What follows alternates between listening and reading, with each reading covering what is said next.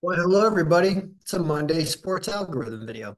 We're going to talk about NHL playoffs, predictions for today being Monday, April 22nd games. We're going to talk about NBA, talk about basketball playoffs, talk about predictions for Monday's basketball games. And then we'll talk about a review of Sunday's baseball.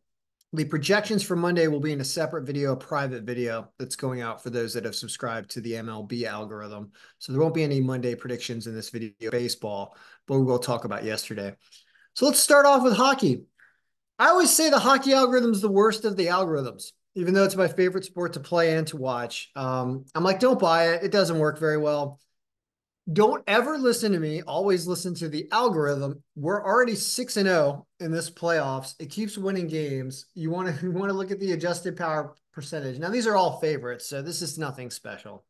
Basically, the odds makers in the algorithm have been in alignment for these games, and it seems to be winning all of them. Very close to some exact scores in a few of these games as well. I mean, it's been really really good. So there you go. So doing well. So what about today for hockey, the 22nd? There are 4 games today. That time during the hockey playoffs when there's a lot of hockey going on every day. The 22nd. Why are there blanks there? Let's get rid of those blanks. Let's go into the cube real quick and get rid of those blanks. Those blanks are showing up here. We don't need to see these games. I could just paste them over that, but we won't worry about that. Those games don't matter. Let's go back and refresh. So these are the 4 games today. You've got Boston barely over Toronto. It does keep doing this where it flips the score. You don't want to trust the score as much as you want to trust the adjusted power. So it does think that Boston with Swayman in there, it's either Swayman or Olmark. They're trying to figure out who they want to play, but they're going with Swayman, I guess. So barely Boston again. They did win their first game handily, though. Carolina holding the Islanders to fewer goals. These are the games with the under. The lowest scoring game should be this Carolina Islander game, and Carolina should probably win again.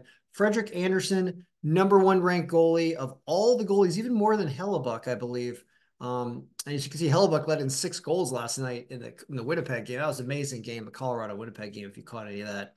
So Carolina, Vegas and Dallas, LA, Edmonton. It's the first time this series, the first game of these series are starting tonight. Dallas, 4-2-ish type game over Vegas. Vegas likes to perform well in the playoffs, but does say Dallas is a strong team, and Ottinger is another really good goaltender here at 71% rating. And okay, interesting, because this was wrong when I did a video previously. Now it has Edmonton with Skinner over LA. Interesting. We did a video with my son and we were getting weird numbers and it was favoring LA. Something was wrong in that other video. So here we've got Edmonton barely edging out this game. Good to know. Once again, it looks like almost all favorites. Apparently, Vegas is getting a slightly favored line over Dallas. So this would be the one area where the algorithm slightly differs with the odds makers. A lot of money in Vegas, apparently on Vegas. So today it's Boston, Carolina, Dallas, and Edmonton for those looking to try to grab all 4 games. Now let's go over to NBA. NBA, since I started updating this thing again on the 19th as the play-in games and playoffs started, that's right, everybody. Undefeated 10-0. We have not missed a playoff game in hockey or basketball yet this year. And what's even more intriguing about the NBA algorithm is we hit 3 underdogs, which means the odds makers went 7-3 and we still went 10-0. So when I say the algorithm beats the odds makers regularly, it is the standard. This is what I'm talking about. We had the Bucks and the Clippers. I bet them yesterday and I won. We had the Pelicans over Sacramento earlier in the week. They won. I mean, I would say it's amazing, except it's standard for the NBA algorithm. The NBA algorithm performs great. Basketball is a great game. So how do you update this thing for the next day? It's one of the easiest algorithms to update. There's only 2 things you need to update when the playoffs start because there are no more regular season stats to add in here. There are 2 places to go. First is the odds compiler sheet. When you go to RotoWire and you go to RotoWire and you go to sports betting, you go to NBA odds, and you export the Excel file with the NBA odds, it comes right here. Looks like this. You just grab this. You don't even have to enable editing up top. It's actually better if you don't because the time comes in a better format. So you just copy it without even enable editing on that export. And we go into the NBA algorithm and you just paste it. I paste match destination formatting. It doesn't matter. Any paste you paste will work. And you have the games now. So that's the first thing you do. And we get rid of the odds. Then we go to the injury report, also on RotoWire. It's RotoWire Fantasy Stats Injury Report. This is the injury report that you download. You copy that. It's very important that you do the injury report. It's the most important part of this. Then you're just going to paste this right here in the injury sheet. Paste. And we'll make sure that some people didn't come off. Yeah, it looks good. It's a full injury report. Then you go to the injury pivot table and you right click inside of this table and you choose refresh. And you've now updated the injury report. And now you go to the results pivot sheet and you right click inside and you choose refresh. And once you do that, you'll see that the date 4/22 now pops up here. These are today's games. What do they say? Let's find out. They say there are 3 games today. Is that right? Are there 3 games today? I thought there were 4. Maybe there are 3. Let's double check. I thought there were 4 games today. No, there are 3 games. 3 games. It's the Nuggets, the Knicks, the Cavs. Notice the odds makers clearly have caught up with us. They don't like losing. They don't like losing to the algorithm every day. That's for sure. Now, there are some issues here, though. So while it does have the Nuggets, the Knicks, and the Cavs winning this game, assuming ceteris paribus, all other things being equal, and there were no injuries, there are some injuries. And what's popping out first is that the Lakers are not healthy. I don't know what's going on there. If we look at the Lakers injury report here, there's a lot of game time decision guys. So some of these guys may be playing. It's probably like LeBron or something. Yeah, LeBron is game time decision with an ankle, may play. So some of those guys might play on the Lakers. So that injury report you're seeing of 83%, that might change and it might go up, meaning some of those guys will play. But the margin really favors the Nuggets, and the minus 290 line is actually not that bad for a 10% margin. So the Nuggets probably are going to win this game. As you can see, the Lakers are a little bit hurting and they would lose anyway. Knicks and Sixers are about tied when it comes to injuries. The line of minus 210 is actually not good for only a 4% margin. So the Knicks probably win this game, but the value isn't really there. This needs to be like a minus 120, minus 130 line to be appropriate. And both teams have a little bit of injuries, less than 90%. So if we lose one of these games outright, it's probably this Knicks Sixers game, which can go either way. And Embiid was out for a lot of the year, and that kind of affects the Sixers stats. So I'm probably going to stay away from this game just because it's not worth it. Now, the Cavaliers Magic game. Cavs are at 88% health, and the Magic are healthy. So this line is even worse for this game. Now, what are the Cavaliers' injuries? Let's find out to see if those people are out or whether or not they're game time decisions. As we look for the Cavs in here, so we have, they're out. So people are out. So when we look at the results of the NBA algorithm tomorrow, if the Cavaliers lose, you're going to hear me say, you know what? I'm not surprised. They were at 88% health and they were the lowest margin on here. And you do not play them. If anything, the Magic plus 5.5 is probably the correct spread play because the margin's low enough and the injuries on Cavaliers below 90% with people that are out, not even game time decision, means the Magic are probably going to give them a very difficult game. So the Nuggets are really the only safe money line pick of all 3. The other 2, you could stay away from them, or potentially you probably want to take the Magic plus the points. Or if you're really risking it, the Magic to win this game because of the health situation on Cleveland. But these are going to be toss-ups, and I'm not going to be upset if the Cavaliers lose because there are signs that they would lose due to injury. So that's the quick way, and that's how you update the NBA algorithm. 10-0, we'll see. I don't even know how to call this a perfect day. I feel like if the Magic cover or even win, I almost don't want to call this a loss because it's telling you that the Magic are going to make this game really close. I'd say if Cleveland wins the game by less than 5.5 points, it's probably a perfect call from the algorithm. Like they barely win, but it's not by a lot. So let's go over to baseball and talk about the baseball day yesterday. So a lot of people have been following baseball. It's been having a really nice run recently. There are people who played the pick of the day being Washington yesterday at this plus 145 line. They win 6-0. Houston, just a reputation that Houston is holding over from last year that is not transferring to this year. They're not playing well. So that worked out. And the Miami game also wins. So if you just use the algorithm and don't listen to me and go with the number one pick of the day, you also get a win out of Miami at plus 114.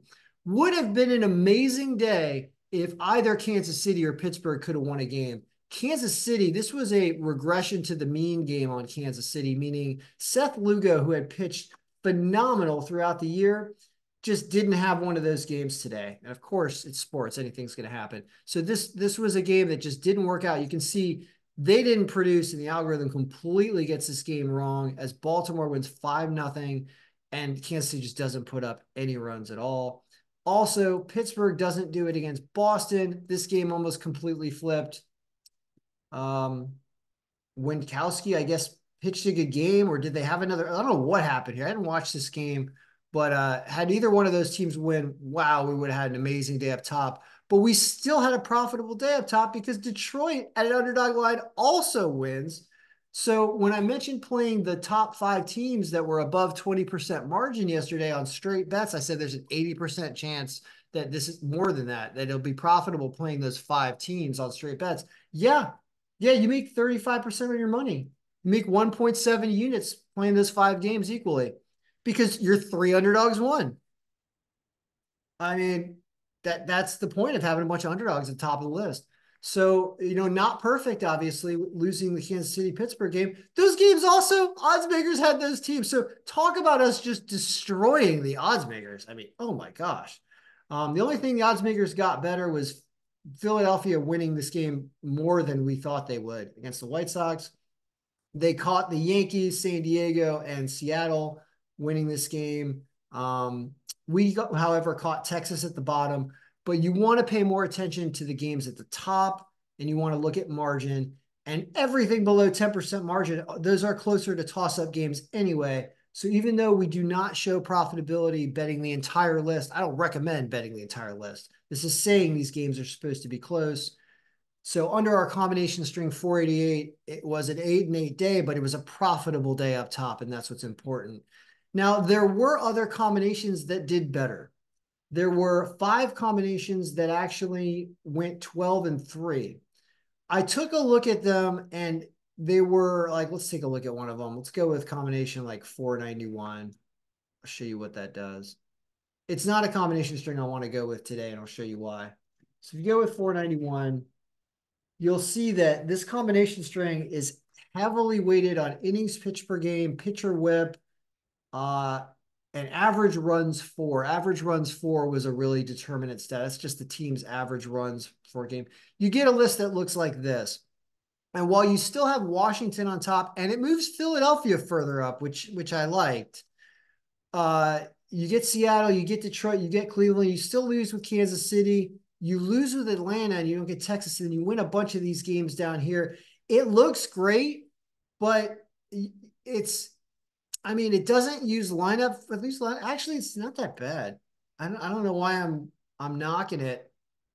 I don't want to be heavily weighted on these 2 stats down here. I just feel like they're not great stats to use. But, this does have a 12-3 day, and importantly, it has these underdog picks. Does it have Miami? Where's Miami on here? It has Miami all the way down here. They still win. But you get Milwaukee over St. Louis.